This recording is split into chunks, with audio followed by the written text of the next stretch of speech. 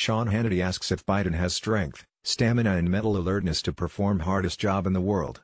To view the full article, click the first link in the description below. Sean Hannity began Monday's program by urging Americans to ask themselves, what has Joe Biden done to improve the lives of all Americans?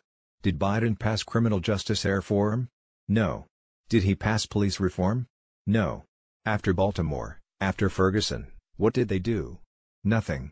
Who changed it? President Trump changed it, the host said.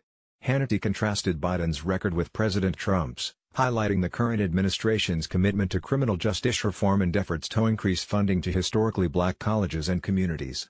Did Barack and Joe create opportunity zones in struggling neighborhoods? Hannity asked. No, that would be President Trump.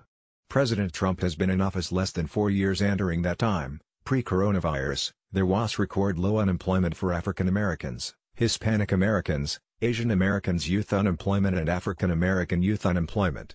That is great for our collective American family. Hannity calls out Biden's disturbing pattern of racial rhetoric recently. Hannity went on, the president took important steps to restore order in American cities, including tough measures against vandals, those who have been attempting to tear down any and every statue across the country. By the way, where does Joe stand on these issues?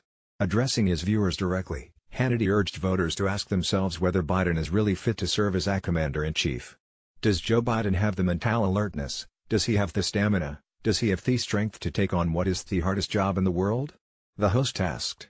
And what is going to happen when Hannity has to leave his basement bunker for good? Click here to get the Fox News app. Will the mob and the media asked Biden the same questions they asked Ronald Reagan about age and mental acuity? He concluded. Don't hold your breath. Don't expect.